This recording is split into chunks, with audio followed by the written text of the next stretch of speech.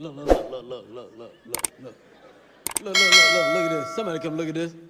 Look at this. Somebody come and look at this. Look at this. Pretty women are more likely to die alone and single. Here are 3 main reasons. And here we go. Number 1, pretty women have so many options that when something don't sit well with them in the relationship or there is a little issue, they're so quick to leave the relationship because they know that there is a line of dudes waiting for them. They're such in high demand that it's gonna be easy for them to replace the boyfriend.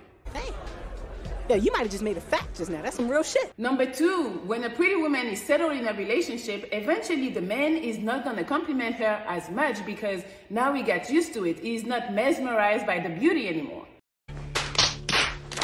Pretty women enjoy and need that type of validation, so when it diminishes, they're gonna start seeking it from other men so they can still feel pretty and attractive, which might lead to cheating or leaving the relationship. I refuse to believe that. Number 3, because they know they're pretty, they have higher requirements. They can ask for more money, they can ask for more attention. That's the dumbest thing I've ever heard in my life. They can ask for whatever they want because beauty is king.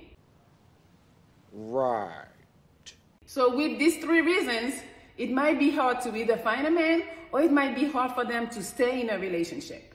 Yep, that's right. But once they get to the age of their beauty declining is when they're gonna try to fight and work for the relationship. That's a fact. But it might be too late because now there are better looking women on the market, younger women, and therefore more fertile women.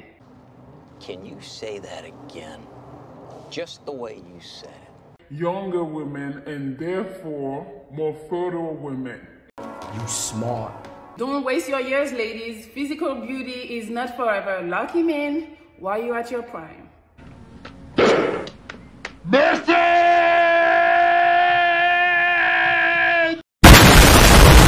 Goodbye.